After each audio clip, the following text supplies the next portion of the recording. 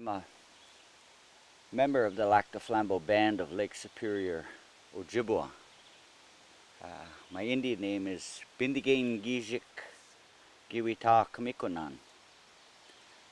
Magazine Idodem, Eagle is my clan. This project is very unique in that it's what began at the Timid Mink site as an archaeological excavation project at a prehistoric site has now gone in full circle in that now we're constructing visible evidence, constructing a historic Ojibwe structure.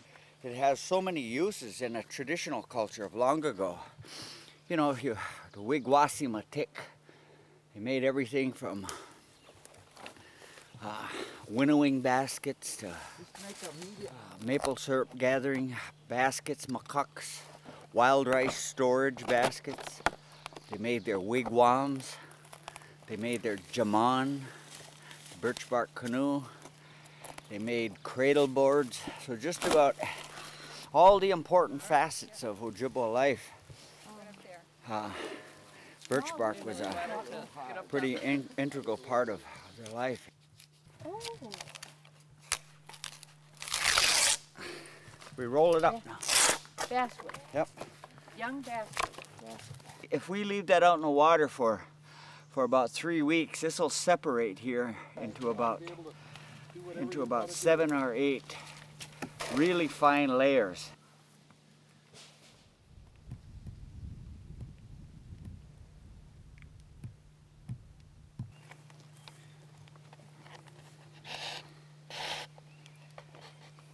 If this broke off here, what you'd want to do is start in this one again and leave about that much sticking out, which you'd wrap under here or tuck back into this holder.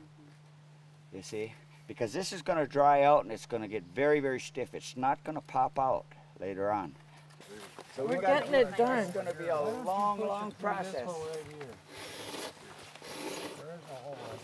You mean one seam and we're not done?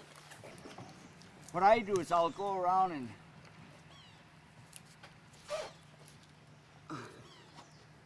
collect this pitch like this. See how sticky this is? Well, when you heat this up, this turns into an amber color, just the way it is right here. You can spread it with your thumb and move it around and everything, but it sets up real fast. And it's a real good sealant. This is to hold the bark down. This is to keep it so the wind doesn't get up underneath there, okay? The wigwam that we constructed here is just outstanding. I think it's, without a doubt, it's probably one of the best lodges that I've ever put up.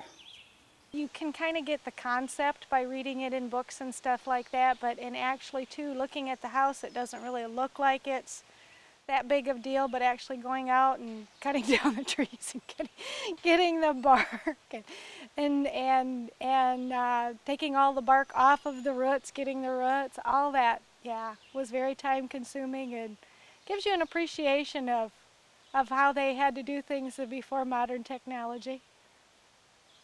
Is to maybe get a sense of appreciation for what that lodge represents. It would be hard for them to understand how much work it took to build it, but nevertheless, when they look at it, I wanted them to see something of beauty. You know, we go out and we gather the bark, we gather the wee goop, and a couple days later, you have a very livable structure. Something that no doubt my Ojibwe ancestors were living in, quite possibly for thousands and thousands of years.